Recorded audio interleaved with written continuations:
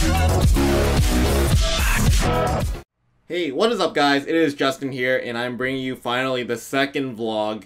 I haven't done one of these in a while. I said I would upload weekly vlogs, but I've been unsuccessful with thinking about ideas, and I told you guys in the live streams a couple times. But I decided this is going to be more of a personal community channel outside of my main channel. If you have any suggestions of what you like to see in these vlogs, feel free to post it in the comments. I know there's already a couple people that wanted me to upload some skateboarding footage of my penny board when I go outside. So I might do that. We'll see. But I've just kind of wanted to direct my channel towards different topics. And my first topic here I want to talk about is YouTube.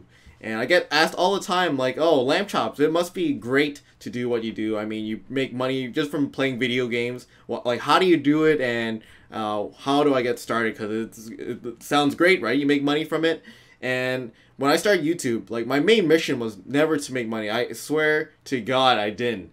When I first made these YouTube videos, you can go all the way back to the beginning, was to get trades on my players. I did have another channel before this, and that was very unsuccessful. I posted like 20-30 trade day results and stuff like that, and it never really worked out.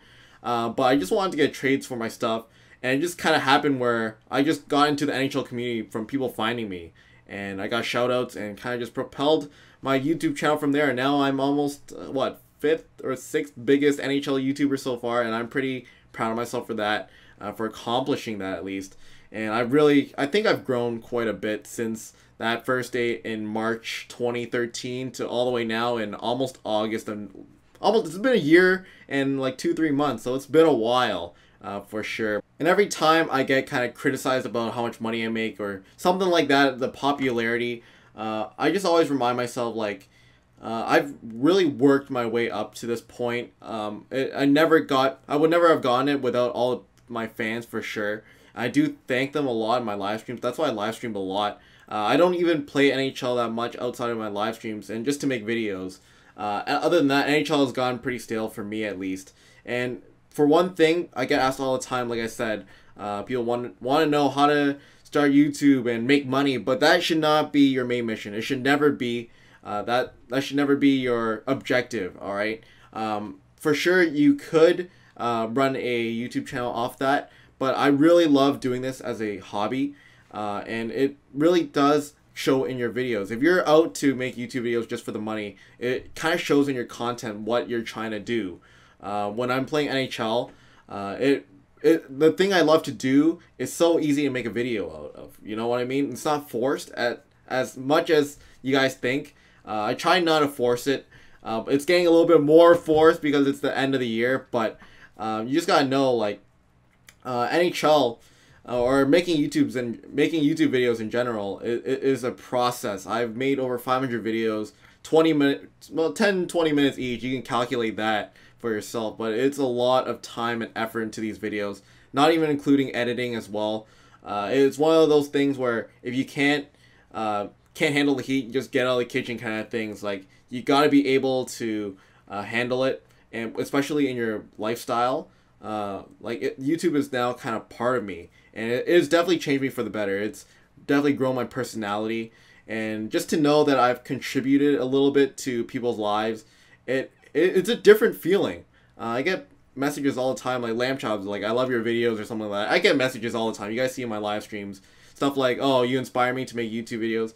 And just to see that type of response from certain types of people, it's weird knowing that I have gained, or I have that influence on people, you know? Like, I never had that influence growing up in my life. I was the second child of my family. Usually it was my brother that kind of, you know, led the way for me, at least.